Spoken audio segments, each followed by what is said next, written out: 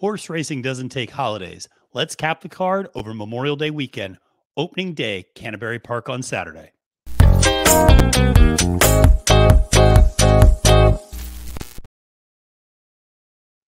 Salutations and welcome, friends. I'm your host of this episode of Capping the Card. My name is Matthew DeSantis, and you can find me on Twitter at the handle @FailedToMenace. Now, before we get into this episode of Capping the Card, please make sure to press that subscribe button here on YouTube to get all of our content here on Trust the Profits as we go through the summer, the Triple Crown season into Saratoga. But listen, there's so many more tracks that we're going to be talking about, and this is a great time of year because some of these more regional tracks are opening up that have been closed over the winter. Just this past Monday, we had Assiniboia Downs opening up. On Wednesday, we had Delaware Park opening up. And this weekend, we, of course, have Canterbury Park's opening day. I have a very special guest lined up to help us through that Canterbury Park card on Saturday. Also, make sure to like this video and comment below with what's your best bet on the card on Saturday at Canterbury Park, or maybe what you're most looking forward to following up at Canterbury this season. Now, if you're new to Capping the Card, and based upon the number of followers I've gained from the state of Minnesota, I'd imagine a couple of you might be actually new to this show. It's pretty straightforward. We're going to go races 1 through 9. We're going to give you our top pick and top value play for every single race. This can be helpful for you in terms of verticals and horizontals, in terms of maybe including some of these horses in a horizontal pick sequence, or building out a vertical ticket of exactas trifectas with some of our value plays, etc. So whatever type of ticket you like to play, hopefully you can find some value here with us here on Trust the Profits and on Capping the Card. As I mentioned, I have a very special guest with me today. When we say Canterbury, there's only one person to go to, and that is a return guest who is with me for the Fountain of Youth Day, actually down at Gulfstream Park, but she's back up in her home state of Minnesota. And with us at Canterbury Park, Angela Hermann joins us. Angela, thank you so much for coming back on Capping the Card. Oh, hey there. I guess I have to put my Minnesota voice on for this round of it, but thank you for having me back. It's an exciting time to handicap just about anything, but Canterbury is at the top of my list. So it was a great pleasure to go through the first 3 and to dig even more into the very first one with you. Yeah, absolutely. So listen, a few people might be playing Canterbury for the first time, and this weekend and as opening weekend, a lot of people are excited about it, obviously. For people who may not be familiar with the track in general, how would you say it tends to play in terms of both the dirt or the turf? Obviously, you were down at Gulfstream over the championship meet down there, and that was a turf course that really favored front end speed. Just curious if there's any sort of way in which the two surfaces play at Canterbury. It goes pretty much the same for the most part. We are dependent on weather. We do get quite a bit of rain usually throughout the summer. Now, last year was not the case, and it made it a very, very hard, firm turf course. We just had a drought. There's nothing you can do about that. And it played even more speed than normal, but it typically is a course that's favorable to front runners. Now, the main track can loosen up a little bit, but for the most part, it is a very speed-friendly surface too, and especially when it gets wet, it can be very difficult to pass. It tends to dry out at a pretty normal rate, so you won't see an exponential change through the course of a card like you would at Churchill, but for the most part, give an extra look to horses that like to be closer to the front end. This is just a track that's always played their way. Gotcha. Good to know. Certainly as we dive into this 9-race card. And listen, let's just get into it because this is, I think, a pretty exciting card to talk about. 2 stakes races on the card as well. But we're going to start off here in race number 1, which goes a mile on the turf for 3-year-olds and up. And Angela, as the guest, I'll kick things over to you. So if you want to talk about your top pick in this one, the number 4, NK Rocketman. I thought maybe we'd start with yours since it's a little more interesting and we overlapped, but I guess that would be a good transition because NK Rocketman, frankly, is not the most exciting first selection I've ever put out of the season. I think he'll be in the neighborhood of like 9-5, but this was a split with the 5th race of the same card. And I thought that this one came up with less pace than that prong of it did. NK Rocketman has been running recently. That's always something that you have to take into account here. You get a lot of horses off layoffs. You get a lot of horses shipping in. And you just get some different factors to a whole new meet starting up. NK Rocketman does have the recency, the speed, and the turf form to him. So in trying to find a price, I had to go a little bit later in the card, and I settled in on him on top to kick things off. Yeah, it's certainly a difficult horse to get by. It makes a lot of sense. Trainer Matt Williams, very good on the low-level claimers at Canterbury on the turf. But interestingly enough, only 1 for 15 over the last 5 years off a trainer change. This is a horse that is going from one barn to another. And so at a short price, I decided to try to go to a different selection here. I went to the number 5, Mishko, 6-1. This was also your value play. This is an interesting horse to me. I think you can easily draw a line through that August 31st race and November 7th race in terms of those previous 2 turf efforts prior to the April 22nd effort, I should say, at Lone Star.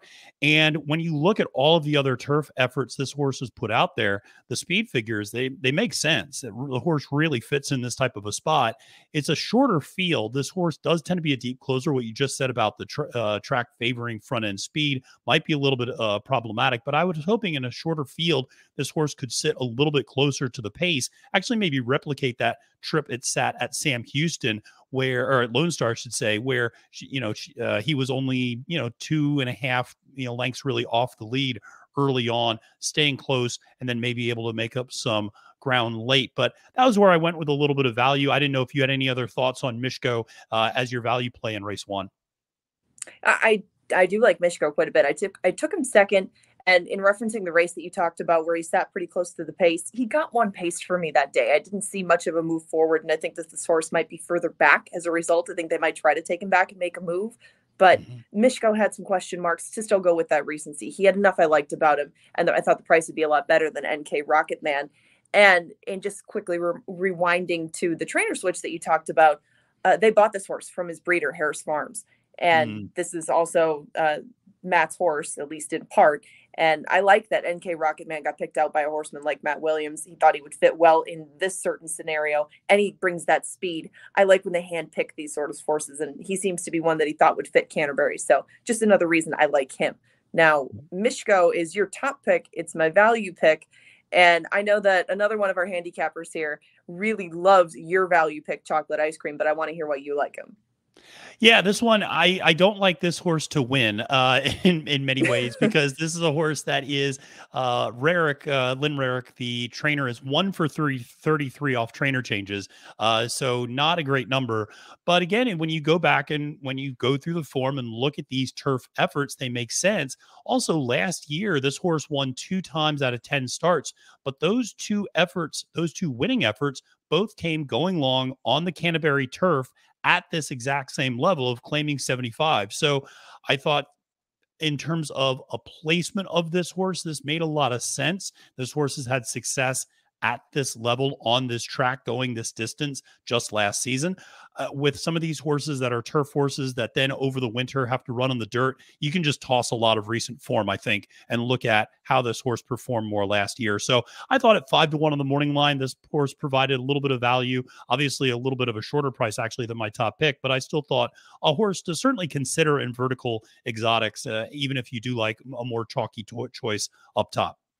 Yeah, I use Chocolate Ice Cream a little bit further underneath. I will say for the trainer's part, note that the trainer changes, but the owner stays the same. And Chocolate Ice Cream, they're very familiar with him, I will say, in that camp. And just one more note on race 1 before I let us move on, or I'll talk forever about it. Keep an eye on I'm a Harley 2 later in the season. I'm a Harley 2 likes this turf course a lot, has speed, but just throws in clunkers right off the bench. He just needs one to get everything fired up in the engine room, and then he's good to go. And usually he's a fair value when he does get going. But I just had to give him this one and wait for him another day. Yeah, it's interesting. There's a horse actually later in the card that I'll probably touch on.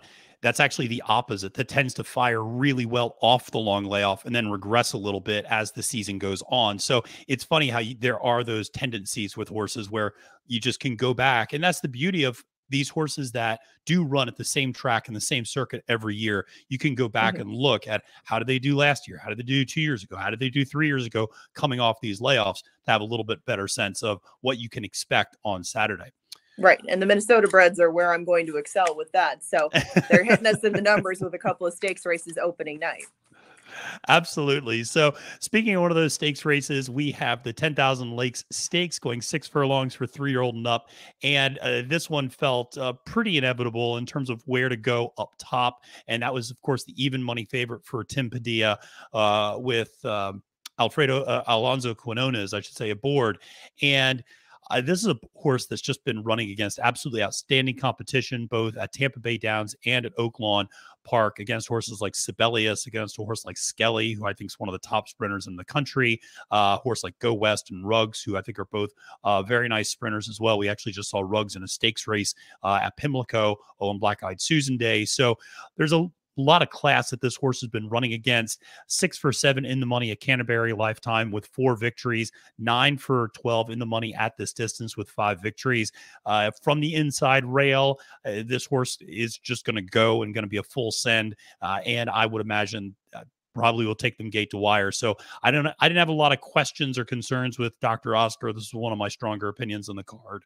And I see this is also your top pick as well. There's just so many things to like about him. I don't mind the rail draw with the fact that Hotshot Kid drew next door. He's not usually on the gas right out of the gate and affords Dr. Oscar the chance to probably get comfortable. The company that he's kept lately, the form that he's been in, the speed that he shows. You would assume that Alonso Quinones had the choice between him and one of the defending champs in here, the Alligator Hunter. He opts for Dr. Oscar. Just at this very moment in 2023, I think that he's one of the best that they could get in the 10,000 lengths, and he's better than anybody who is in here. He's just going to be a very short price. He's going to be a single in a lot of tickets. If you do like somebody else, you're going to get better value on them than you would in a lot of other spots. But I didn't like anybody else. I see it exactly the way you did.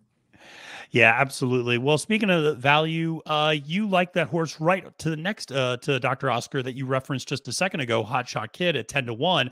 What makes you interested in this one in a rather short field? Hot Shot Kid doesn't always throw in his best shot, but when he does, he can do just about anything. He's cool. I mean, he can sprint, he can go long on the dirt, on the turf, whatever. And if he does win this race, he becomes the winningest Minnesota bred of all time. Oh, wow. So there's something on the line. And they've put him in spots where he's either come into trouble or he might be a little bit past his peak in form. It looks like he's been working pretty well leading up to this. And some of those sharper works out of a 9-year-old really catch your eye. I mean, they're tightening the screws a little bit with this horse, probably more so than they normally would in the 10,000 legs, because they want to get him to that milestone and they got to take the spots where they can. So here they are. He certainly should have pace to run at. And if this horse works up to or runs up to his works, I think that he could throw a price into the exacta. I'm going to take him second, and that's what I did. Yeah, I had the same kind of logic with just a slightly different horse. Xavier Davy, the number 5 on the far outside, 10-1 on the morning line from McLean Robertson with Gallardo aboard. And this is a horse that will, come running late and certainly is going to be hoping that the Alligator Hunter and Dr. Oscar just set really fast fractions up front and they can run into something there late. The other thing that I liked about this horse is, even though, typically he's a turf horse, he does have some nice enough dirt efforts. He's versatile in that he can go short. He can also go long. He's finished 4th in 2 state-bred stakes races last year at Canterbury. And again, a 10-1, a price that I would include underneath in an exacta or a trifecta type of a situation. So Xavier Davy was where I went as well. And I agree. I mean, if you like another choice other than Dr. Oscar, I would imagine everybody else's price is going to float up significantly by the time post comes. So you can get yourself a price even on a horse, I imagine, like the Alligator Hunter, even if you like that one a little bit more, because I think Dr. Oscar is going to, go down, as you said, pretty significantly and be below even money by the time the post opens up. Yeah, I agree. And I mean, Xavier Dave and Hotshot Kid, half brothers, 5 years apart. Yeah. They both have a lot of versatility to them. I can see your points with him. Yep, absolutely. Well, let's go to race number 3 on the card. And this is a $5,000 claimer going 6 furlongs for 3-year-olds and up. And you're not seeing double. In fact, Angela and I completely agree, are in complete lockstep in this race with Birdie Machine. But I will kick things off to you first to talk a little bit about this 9-5 horse. I like Birdie Machine. Off that last race, I know that it was a 62.50. This is a relative level for him to get his 3rd win. Now, have you seen Birdie Machine race? I know that you've watched some replays, but yeah, are you taking a look at him? I have. Holy cow. Yeah, he supersizes it every time he goes to the feed bucket. He's a big horse. Yeah. So, I mean, it took a little while to get him going to the races. They still started him off at a maiden special weight. He showed him something, but he is still 5 with only 5 starts to him. So I'm not as worried about him being at this level. Just let's put him somewhere he can win. They're past the point of testing the waters with Birdie Machine, no matter what his ability is. He's shown enough of it lately to win this. And I question how close their morning lines are, how close they're going to be on the board. I think Birdie Machine will provide maybe even 2-1, 5-2, whereas my Noah might just take a ton of money by virtue of the connections and the track that he's shipping in from, as opposed to Birdie Machine. Yeah, I completely agree with you. And it's funny you mentioned the size of Birdie Machine. One of my favorite horses actually was Rock Hard 10, who looked like a different breed of animal, compared to everybody else that he was running against. And Birdie Machine's one of those horses where, like, when they're loading into the gate, I'm like, wait a second, is that like, is this horse supposed to be in this race? Like, sort of a thing. And so, I part of the other reason as well that I went with Birdie Machine over a horse like my Noah, obviously they're right next to each other in terms of price, 8-5 and 9-5. I agree with you about where this price could end up by post time. But the thing with my Noah is this is a horse that's 1 for 14 lifetime. And I just, at a short price, I just have a hard time picking horses that just don't win very often. And only 1 second place as well. Whereas with Birdie Machine, 3 for 5 in the exacta with 2 wins already in his career. So I just think this is a horse that's peaking at the right time and certainly is ascending. You saw that nice progression second time out from that long layoff at Hawthorne. And also the jockey trainer combination last year, limited sample size, but 31% win rate with a 386 ROI. You always have to like seeing those types of winning connections there. So that horse made a ton of sense for me up top. And I didn't see a huge price necessarily as a value play, and clearly neither did you, but I did go right next door to New Dice as a horse that I just mentioned about my Noah not winning a lot. New Dice also seems allergic to winning in many ways, 1 for 25 career lifetime, but 9 for 25 in the money. And so this is a horse that does tend to run really well and give a really hard, honest effort every single time. And I think this makes a lot of sense. I think this horse should sit behind the pace, obviously, and come running a little bit late. Very consistent runner. And I just think at 9-2, if you're going to try to find a way to, maybe try to find an alternative to the top two, or if you're trying to find a price to use underneath, I think New Dice makes a lot of sense. Yeah, New Dice would definitely be one of those underneath sorts of horses. Like you said, you can count on him to be coming late. And if it rains, definitely you have to boost his chances way, way up while decreasing the chances of some others. Loves a wet track, but there's not a lot of rain in the forecast. So with that in mind, I did take New Dice underneath. I couldn't get creative, and I didn't see Birdie Machine being out at the top two. And sometimes at this time of year, when horses are coming back off the shelf, you see an even bigger disparity as far as their odds and really what comes in. They need the fitness. After a race or two, they often come back a little bit more together, and you can find more value, at least in a race like this, where some of them really need the race. Yeah, and it's a great point you make, and it's one where anybody handicapping this goes back to what we were talking about earlier. One, looking at past performances to go, how does this horse typically respond off these long layoffs?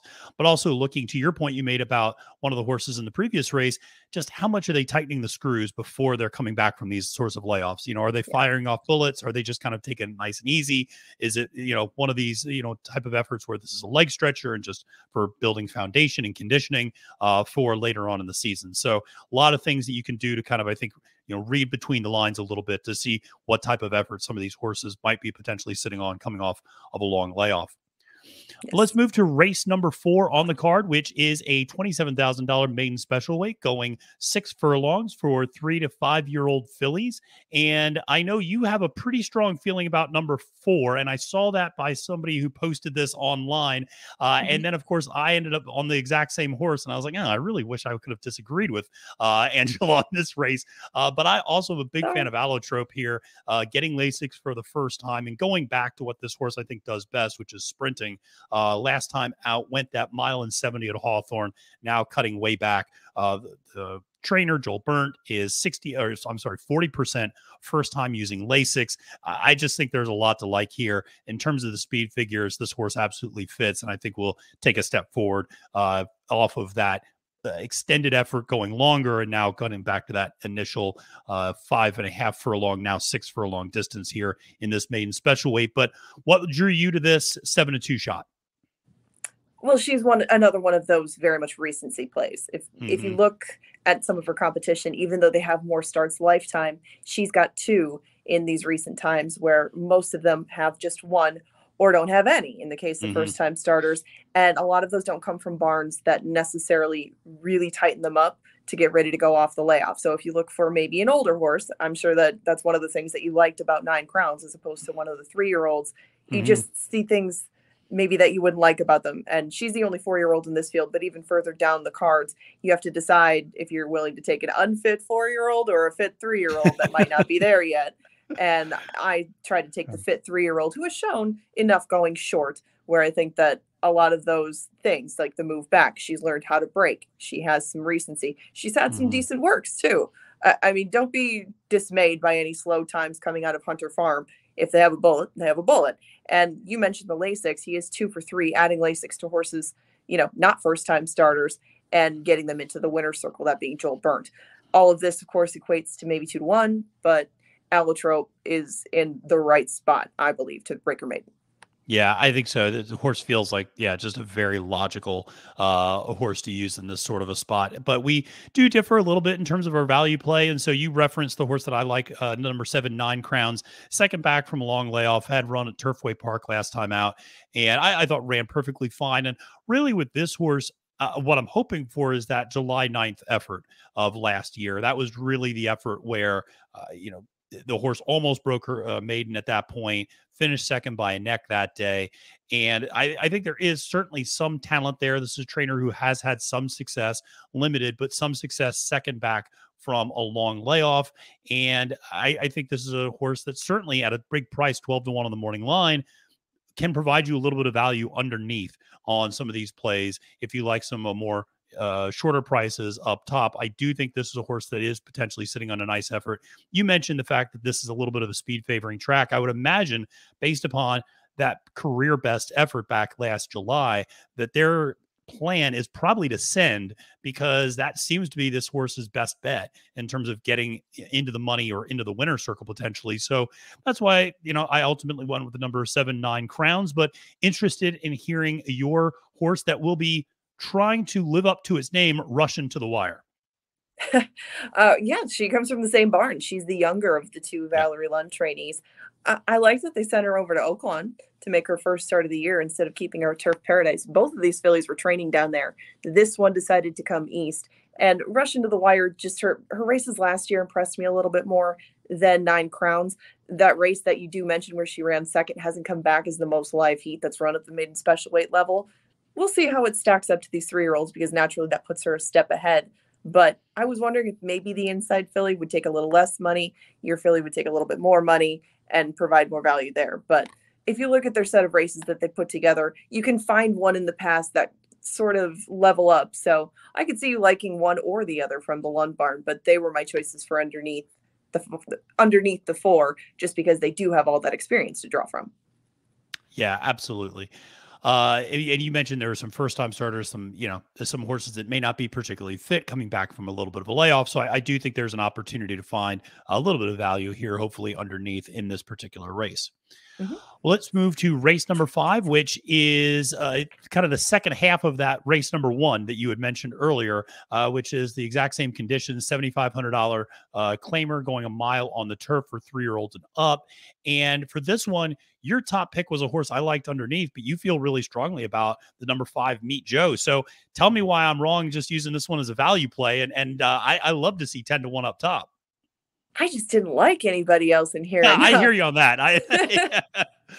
I was looking for the fresh face that I know likes turf, and I know that the barn, it isn't always a high percentage barn on the turf. They don't have a whole bunch of horses, but they do very well for themselves. Now, Meet Joe has enough speed to keep himself in the mix. I don't know if he'll be outright setting the pace. I thought it would be livelier than the first event of the day, but only by about that much, because I think Fredonian has to go on the inside, and he would be my value play as a result. I'm going to tie these 2 together because I think they're the only 2 that want to go faster than 49 seconds for the first half mile. So I just wanted to take the one that I thought might be the longer price, that had a little more statistical positivity backing him up. I saw a lot of offers with switches and things on the inside horse, but I will warn you that Joe Roberts has sent out more than one price that has pulled off a wire-to-wire job on our turf course, and some of them had form just like this or maybe even worse. Now, He drifted out on his left lead. He looked very tired and spent last time. He would need a complete 180,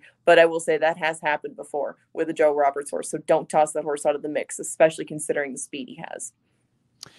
Yeah, no, absolutely. And I do like Meet Joe quite a bit, obviously, as my value play. And this is a horse that I like horses like this, where you really have to look through the running lines. I mean, there's only kind of two recent career turf efforts. And there was another attempt to get this horse on the turf that got taken off. But there's something there. I mean, this horse definitely does perk up on the turf. And like you said, will represent early speed. So I thought this horse at 10-1 on the morning line presented great value. Even if you think maybe this horse gets caught late by somebody, I still think this horse is going to put himself in a position to really run a big race. One of the horses that I referenced earlier, not by name, but by past performances, is actually the number 6 horse who Go for Gold, who is the inverse of what we were talking about earlier. This is a horse that is great off the layoff, but tends to then decline throughout the rest of the meet a little bit. This is a horse whose speed figures always go down the second and third time out after a layoff. That said, I still couldn't really make it work for this horse coming back from the layoff. I think this horse has been declining a little bit in recent times and is not coming into this and did not finish up last season maybe as strong as he's finished up previous seasons. So as a result, my top play was number 2, Thick Haze, 3-1 on the morning line. This is a horse that's 5 for 8 winning on the turf at Canterbury Park. The only 3 losses, 2 of them were in stakes level races, and 1 was in a higher level optional claimer. So you could say, this horse was just maybe in over its head in the other 3 races where it didn't win or didn't even hit the board on the Canterbury turf.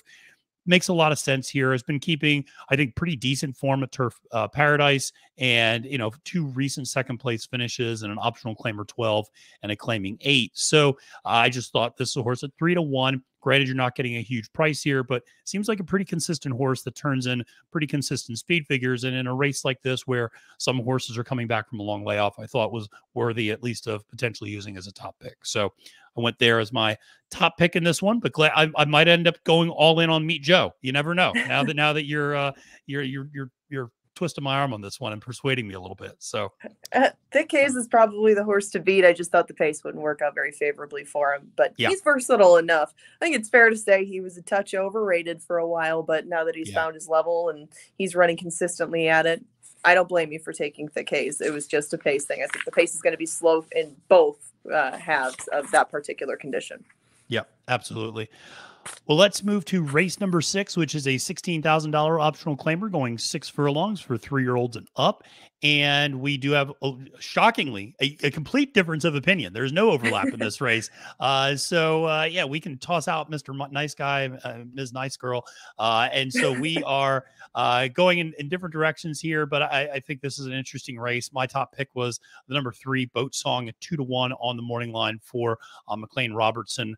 And I just think this is a horse that has great early speed and just has a huge pace advantage over the rest of the field. I like that this horse is coming out of Oaklawn with ascending speed figures the last 3 times out, 73, 74, 80 in terms of buyer speed figures. Again, the jockey trainer combination, very strong, 28% last year with a $6.26 ROI.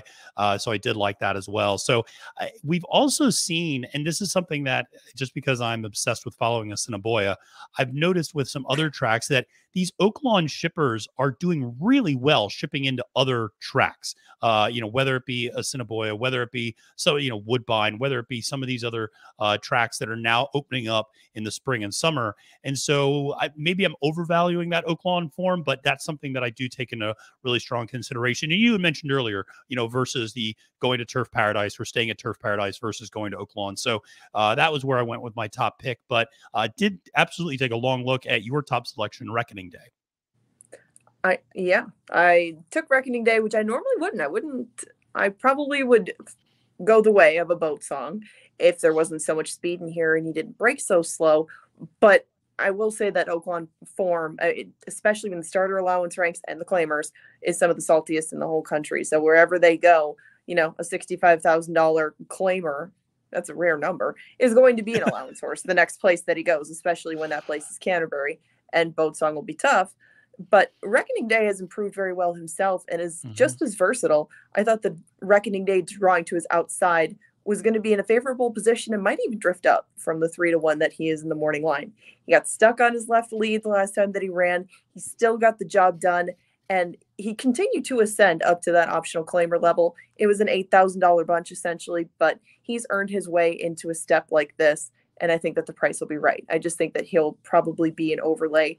And in this sort of group, I don't know. I think that there's a lot of comparable ability, but Hmm. there's not a lot separating them. So I tried to find the best overlay, and I think that he might end up being it.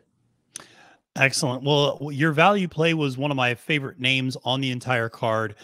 Colonel Clank, if anybody ever is old enough to remember watching Hogan's Heroes, which I used to watch on basic cable growing up as a kid, that was a character on the show, which, by the way, that show, just as a complete sidebar, would never be made today. That was just a show that was like where the Nazis were just these like buffoons that were kind of funny and had a sense of humor. And yeah, making fun of World War II and making light of World War II prisoners of war, probably not as something, but it was the 60s. And why not make a show about that? But Colonel Clink, the horse, let's talk about this one. 5-1 on the Let's morning take it line. back. Okay. Yeah, no, we got to take it back. So we didn't decide. We came right back. But Colonel Clink, what drew you to this horse as a value play in this particular race? He likes their track decently. He's only run over it twice, but I was looking for a horse that could come from off the pace. I just don't Mm, see Boat Song getting clear of Astronaut Oscar, of Your Romantic, of even Lucky McCoy. I just thought that things might get a bit too hot up front. So, in trying to find somebody who could take advantage, I thought it could be Colonel Clink. He's been running plenty recently. He doesn't really threaten anybody, but he is going to, I think, be in a good spot that'll stack him up against the kind of competition that he's been facing recently. And maybe he's just figured it out. He hasn't won in a couple mm. of years. He pays for himself essentially, and Colonel Clink can still hang with these folks. So I took two horses that I thought, like I said, in a field that might have relative ability to it. Mm-hmm. Take two horses that could be just a little bit more than they show on the morning line. Yeah, it makes a lot of sense. I went with number 8, Astronaut Oscar at 8-1 on the morning line. You referenced this as a horse that likely is going to be part of the early pace scenario. Um, I- it's interesting. I don't know exactly what to make of this horse. That's why you're getting 8-1. I think this horse Yeah. can be a little on off for sure. I am willing to kind of excuse the last effort, drawing the inside rail in a sprint, and sometimes just having a little bit of issue there in terms of kind of getting through. And so now you're doing this kind of it's you don't see this move all the time, but I do like to sometimes bet horses that go from the far inside rail to the far outside post Mm-hmm. in sprints, between races. So this horse should be able to sit the sort of trip that it wants, and presumably will be able to slot in. If he wants to kind of go to the lead, he'll be able to do that. But if he wants to sit second or third, he'll be able to do that too and kind of sit off a little bit and apply some pressure. I'm always torn with sprints in general. I know I have some friends of mine that I talk to about horse racing a lot, where we are always torn between, do you go with a closer in these sprints, or do you just go with the speed of the speed in some instances, or do you just go, listen, the front end speed's going to carry, and you got to look at the horses that are going to be on the front end. So I'm always torn. Half the time I go with closers, half the time I go with front end speed. Some days it feels like I'm choosing the wrong time in each way. But with Astronaut Oscar, I thought at 8-1, you're at least getting a price on a horse that, when he runs his best race, is a nice value. I think it's just a matter Oh of yeah. whether you're going to get that best race. And I think that's the question mark, and that's why you get the value there.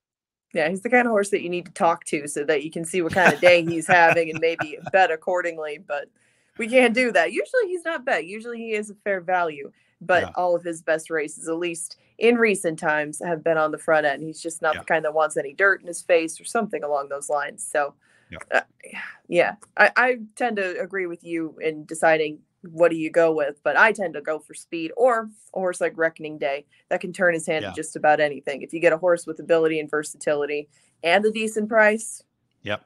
sold. Fire away. Fire Well, away. let's exactly. So let's go to race number 7 on the card, which is a $10,000 claimer going 7.5 furlongs on the turf for 3-year-old and up fillies and mares. And let's talk about your top pick here, because I was rather boring because I couldn't even figure out a value play. I just had a top pick that I just doubled up. And so let's talk about your top pick, who's also my or your value play is also my top pick, but let's talk about Elegance and Tonic at 3-1 and what drew you to this horse as your top selection in race 7. I'm just interested to see what they're going to do with her as far as tactics, because Elegance and Tonic has been a little bit better when she's on the lead. She can sit from off it, and she showed that at Hawthorne last year that she does have more to her than just being a one-trick pony. But Barbara Roloff on the inside is seemingly a touch faster than she is. So if she takes that one out of her game, what do they do? Are they going to sit in second? I'm just interested to see what tactics they're going to take with both of them, because obviously I would want Elegance and Tonic to at least be close, if not dictating terms, because there's not an overwhelming amount of speed in here. But I don't have a real strong opinion in here. I'm not going to lie. I took Elegance and Tonic because she can put herself where she needs to be in the race, but I don't think that there's a whole ton separating the field as far as ability goes, and especially going 7.5 on the turf, because there's not that many proven commodities. So Elegance and Tonic is the way that I went, but a mild conviction at that. Yeah, no, I think that was the horse that if I hadn't gone with she's on Easy Street, that's the horse I would have absolutely chosen as my top pick. And then once I made the decision to go with She's on Easy Street as my top pick, I realized I probably should have picked Elegance and Tonic because I have no value play now. So it was one of those where, if you can, and we should probably talk about the way that, some other horses in this race, but for instance, like the number 7, Jewel Azul, who is the morning line favorite, I believe, at 5-2. This is a horse that's 1 for 27 lifetime. And I just can't use a 1 for 27 lifetime horse as my top pick. And this is a horse that's 0 for 20 on the turf. And so this horse finishes underneath a lot. This horse finishes in the money quite a bit, but I just can't use that horse as my top pick. And once you get past Jewel Azul, then everybody else kind of looks pretty similar, like you said, in terms of, around the same levels. And some of the really big prices in this field are trying turf, I should say, for the first time. Yeah. And there's not necessarily a lot to suggest that they're going to take to it. So, as a result, I ended up on She's on Easy Street, who has 2 career turf efforts. And this was the surface in which she broke her maiden, and she broke her maiden going 7.5 furlongs on the Canterbury turf. And the race before that, she finished second going a mile on the Canterbury turf. Those are the only 2 career efforts there. There's clearly some talent. This horse can be pretty forwardly placed. And I just think, based upon what you were saying earlier about the way the turf course plays, I think she makes a lot of sense at 6-1. You're getting a little bit of a price. So that was my top pick and value play, but didn't know if you had anything else you wanted to add to She's on Easy Street. Well, the day that she broke her maiden, she did look really good in the paddock. So get a look at her before the race, I would say. If you're in horizontals, it's already too late. But if you're looking at win betting, she is one that can tip her hand a bit in the paddock. I don't recall how big of a filly she is, but I do have a note that she looked really good the day that she broke her maiden. So keep an eye on her. Make sure she's behaving herself and that she's as well turned out as she was that day. She'll need that kind of effort, I think, to beat Elegance and Tonic. Yeah, I would agree. I would agree with that. But I do think that once you get past Elegance and Tonic, there's a lot of sameness in this field. Yeah, except for Jewel Azul. Yeah, I've seen enough of her. Right. Yeah, she may win, and if she beats me, good for her. But I just can't use her at that price with that career record. So, well, let's move to the penultimate race on the card, number 8, which is the $32,000 allowance, going 5.5 furlongs for 3-year-old and up, and this is a Minnesota bred race. And I went to the far outside with my top selection, Roses by Liam, and this is a Tim Padilla horse with Quinones aboard. Interestingly enough, Padilla is 29% shipping in for state bred races at Canterbury over the last 5 years. Kind of, it seems like an obscure statistic, but actually it has a decent size.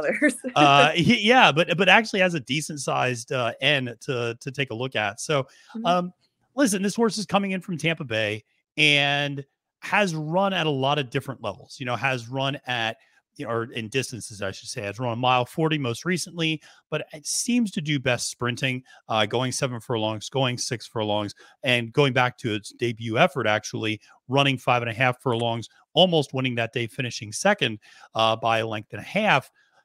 And so I think there is some question about whether or not this is long enough for this particular horse at 9-2 in the morning line. I'm willing to kind of maybe find out, but this is a horse that's coming out of a $75,000 optional claimer down at Tampa. So they clearly thought enough to put that horse in that spot. And the horse actually attracted quite a bit of money that day, went off as a 3-1 choice. So there is some talent there. And I just think this horse, again, pretty versatile, can sit a few different types of trips, can sit up close, can sit a little further back depending on the pace scenario. So I went with this as my top selection, but interested in obviously your thoughts, as that was my value play. Happy Hour Bobby. Easy for me to say at Happy 6 to 1 in the Bobby. morning. Yeah. At 6 to 1 in the morning line. So talk about the number 9 a little bit. Happy Hour Bobby is a 4-year-old, and that was my main argument for him. There's lots of ability with your horse. I will give him some kudos, especially for the 2 turn experience he now has, that some of his competition in the Minnesota Derby may be limited in or have none of by the time they get to that spot. So a good way to keep him simmering. If he doesn't win today, still there are bigger fish for him to fry down the road, and the ability is definitely there. But Happy Hour Bobby showed speed against some horses who would be heavy favorites in here. I mean, you can look at some of the company he's kept. Love the Nest, Dr. Oscar, Magic Castle, Bayou Benny. They were some of the best that they could offer in the Minnesota bred sprint ranks, and Happy Hour Bobby took it to him for a long time. Yes, he ended up with quite a few seconds and thirds in doing so, but still, he switched barns. Max had some time with him. He does have that maturity edge on some of the other 3-year-olds, regardless of their talent quotient, and he landed outside of a lot of his pace pressure. I mean, Happy Hour Bobby might get clear of them anyway, but if somebody wants to go up and lock horns with them, at least they'll be to his inside. I figured Harry Hernandez is going to be aboard him. He has kept the faith with him, knows this horse very well, and he is one of those horses. If you do look into the stats like you have, I mean, he's 5 for 28, taking over horses off long layoffs. These are some of his specialties anyway, that being Minnesota bred. So Happy Hour Bobby checked a lot of boxes. And I think even in a full field, will still provide some sort of price on the board. Probably not 6 to 1, but he made tons and tons of sense in this group. Yeah, I totally and absolutely agreed. And what's interesting is, when I have these and when I have a guest on with Captain the Card, a lot of times I try to also have like a third choice. And I'm like, well, if the guest and I overlap too much, the third choice, I'll kind of, just so we talk about a few different types of horses, I'll kind of sub in. Well, my third choice in this race was Yo Dog, so I didn't make any changes.